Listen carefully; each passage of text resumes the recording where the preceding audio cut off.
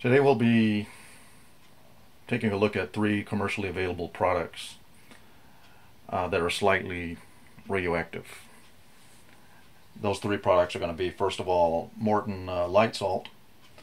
And this product is a salt substitute that contains, it's 12% sodium and 10% potassium, specifically potassium 40, which is the material that we'll actually be measuring that's slightly radioactive.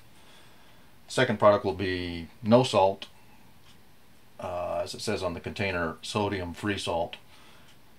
0% sodium, 18% potassium in this particular product. So it's should be slightly higher as far as radioactivity is concerned than the Morton light salt. We'll check that with the survey meter. Third product is going to be Alpha Chemicals Potassium Chloride. Potassium chloride is a common product that you'll find at most of your hardware stores, your Lowe's and your Home Depot. This is 99% pure potassium chloride, used as a water softener as far as industrial use. Medical uses include treating low potassium levels in blood. One of the darker sides of potassium chloride is it's the third ingredient and used in lethal injections. Anyway, the survey meter that we'll be using is the Ludlam Measurements Model 3 survey meter with the attached detector, which is a 44.9 alpha beta gamma detector. The potassium 40 that we're going to be measuring in these products is actually a beta and gamma emitter, and I'm expecting that we'll get some pretty low readings. So let's get started. First of all, we'll take a background for this particular room. So let's turn on our survey meter, and I'm going to put it in the times 0.01 setting, very low setting, and we'll see what kind of background we get in this room. I've previously measured it. We'll see if we get the same readings that I'm traditionally used to getting in this area. I'm getting approximately 40 counts per minute, which is about what I expected. That's background. So first of all, let's pour a little bit of this Morton light salt into this bowl. It should be enough.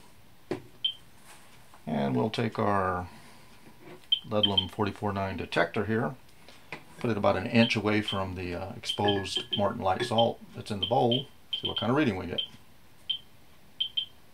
We don't want to touch the salt directly because we don't want to contaminate our detector there, but we can get pretty close.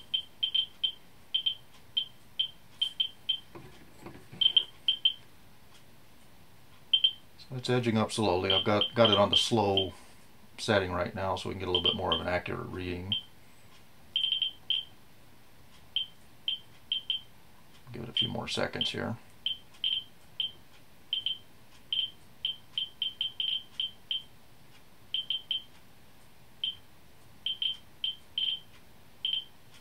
Okay, with the amount that I poured into the bowl, we're kind of maxing out at about 200 counts per minute.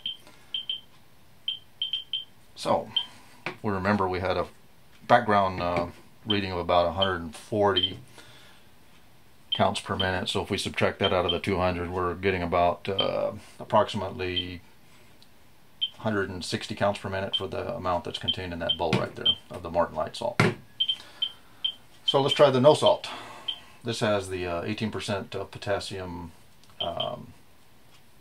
amount in it, so let's pour some of this in, about an equal amount, into the bowl. That's about right.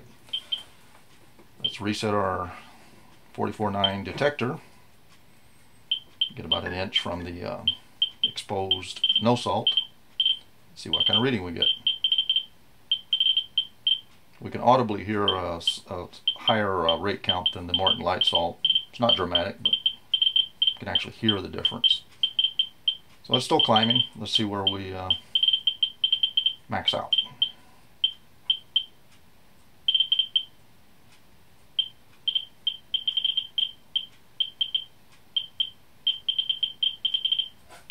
Okay, well we're going a little bit over the 300 counts per minute, but it seems to be well, maybe 320 counts per minute.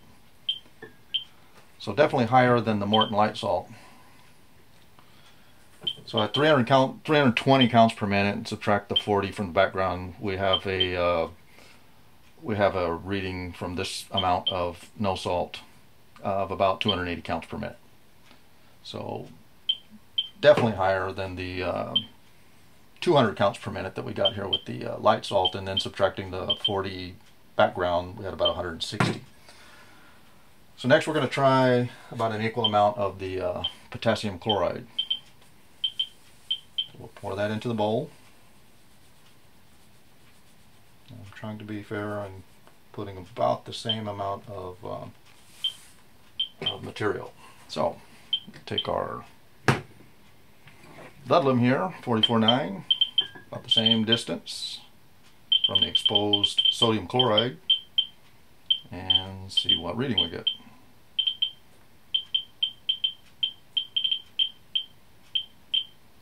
Okay, we're a little over 200 so far, but we'll give it a few seconds more.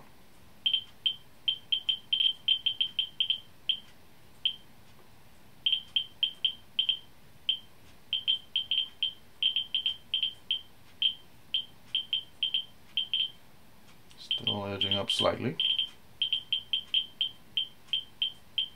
And it looks like we're maxing out at about 260 counts per minute. And of course we subtract the 40 from the background, that leaves us with about 220 counts per minute from the actual material. Well, actually we're approaching 300 counts per minute right now. And that's about 1 inch from the source, with the detector 1 inch from the source. But I'm going to go ahead and call it at about 260 because it's fluctuating a little bit there. We'll just go ahead and call it at 260 counts per minute. So slightly less than the no salt, sodium-free salt substitute. Interesting thing is these products are available in most commercial retail establishments. Morton light salt and no salt can be found in just about any Walmart or Target, HEB grocery stores, and so forth, whereas your potassium chloride is usually found in large bags and usually in crystalline form, and that you'll find at Home Depot, Lowe's, and so forth. None of these products are